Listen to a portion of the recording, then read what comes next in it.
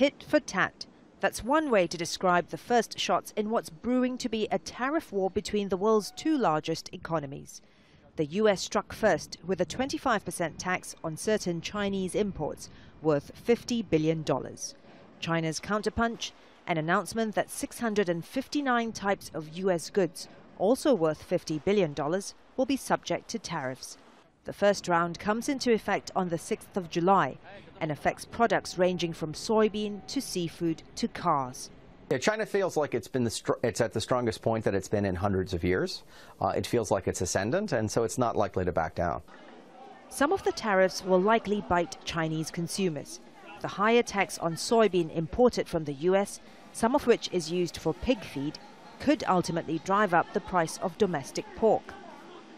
But the tariffs could also hurt American farmers if China, the US's largest buyer of soybeans, finds substitute sellers elsewhere.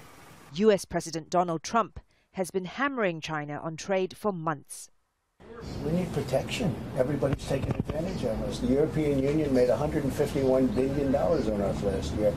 If you look at, I told you about China, you look at Japan, you look at South Korea, you look at so many, and we help these countries militarily on top of everything else. At what point does it stop? The US tariffs target industries tied to China's Made in China 2025, a blueprint to dominate high technology industries. They're also intended to punish the Chinese for what the US calls intellectual property theft and unfair trade practices. One trade expert says a US trade battle with China will impact global markets.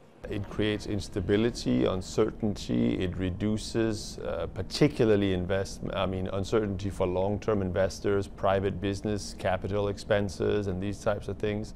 Trump's summit in Singapore may have strengthened his determination to act. For years, the US looked to China to help restrain North Korea. But convinced he has built a relationship with North Korean leader Kim Jong-un, Trump perhaps feels he's in a stronger position to be tougher on trade with China. The trade war seems to have only just begun. Trump has threatened to slap taxes on more goods if China goes ahead with the tariffs. Chinese state media, meanwhile, says China has taken note of the statement and reserves its right to take corresponding measures.